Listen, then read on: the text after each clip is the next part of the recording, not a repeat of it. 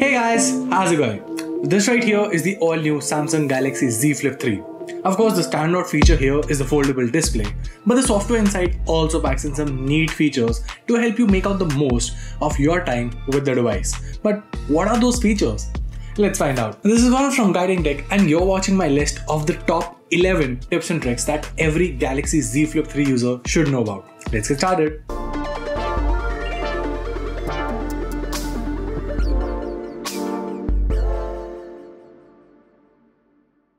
Alright, so first things first, let's understand how to use the cover screen here. If you tap it once, you'll see the cover screen light up in a dim way to just show you the date and time. However, if you double tap the cover screen, it wakes up, allowing you to interact with it. You can now swipe from right to left to access your widgets right here seamlessly without even having to open the phone once.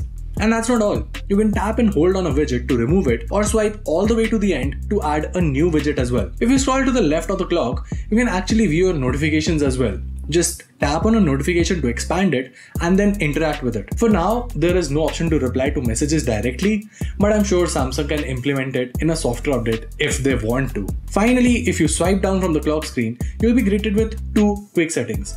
You can change the ringer mode and adjust the brightness of the cover screen. Lastly, if you want to change the clock itself, for that you'll have to open the phone, head over to settings, cover screen, clock style, and then select the style of your liking. Now, one of the biggest advantages of the Galaxy Z Flip 3 is the flex mode. It basically splits the phone into two halves and that's so convenient. Now, most apps use it by default. For instance, just set the phone on a table in the flex mode and open the camera app.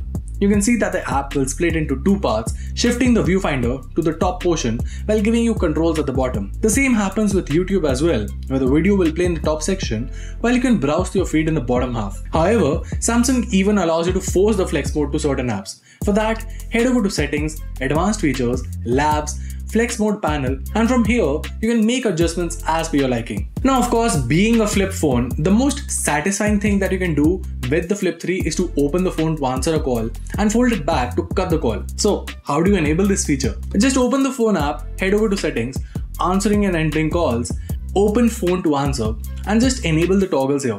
Simple and so much fun. Now, the Z Flip 3 also comes with the intuitive edge lighting that Samsung is very well known for. This brings about a glowing border on your screen's edges to help you know that a notification has arrived. To enable it, head over to Settings, Notification. Make sure that you have the pop-up style set to Brief. Now, tap on Brief pop-up settings and then tap on Edge lighting style. You can now choose from various different effects, customize their color and adjust the width and transparency too. The Galaxy Z Flip 3 also comes with a very good stereo sound support. However, if you want to make the most out of this setup, you have to enable Dolby Atmos. To do that, head over to Settings, Sounds and Vibration, scroll all the way down and then tap on Sound Quality and Effects.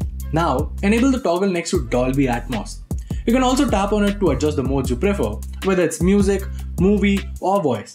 Personally, I prefer keeping it to auto only. Okay, now unlike the S21 series or flagship smartphones, the Z Flip 3 does not come with an in-display scanner.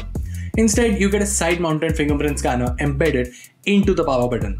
But this thing has its own advantages too. Did you know that you can swipe down on the power button to access your notification tray? Well, here's how to enable it. Go to Settings, Advanced Features, Motions and Gestures, and then enable the toggle next to Finger Sensor Gestures. And that's it. You can now swipe down and up on the fingerprint scanner to open and close the notification tray respectively. But that's not where all the fun ends. Samsung also allows you to make the most out of this power button, or as Samsung likes to call it, the side key. In fact, while you can switch off your phone, it also lets you open your favorite app when you double tap on it. Now, to remap the button, head over to Settings, Advanced Features, and then tap on Side Key. Under the double press section, select Open App. Now, just select the app of your choice. And that's it. Okay, so the Galaxy Z Flip 3 comes with a beautiful 120Hz refresh rate. However, the battery life on this phone isn't that good. So a good recommendation would be to just switch the refresh rate to 60Hz in order to conserve some juice. To do that, go to Settings, Display, Motion Smoothness. By default, it should be set to Adaptive. Just change it to standard and that's it. Obviously, it won't be as smooth as 120Hz, but you'll end up saving a lot of battery life. Now, another great feature that Samsung packs in is Edge panels. I mean, with One UI 3.1, Edge panels has become even better. Accessing the Edge panel is very simple. It's tucked onto the right or the left side of the screen and can be recognized by a transparent white bar. Simply swipe it to the center and you can access your most used apps, contacts, tools, clipboards, and more. And if you want to customize it, head over to Settings, Display, and then tap on Edge Panels.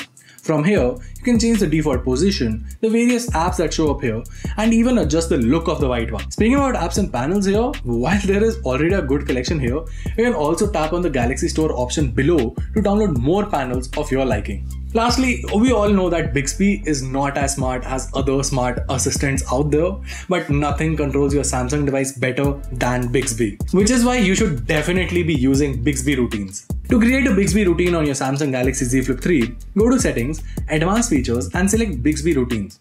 Here, pick one of the existing presets under Recommended section and fill out the empty fields as per your requirement.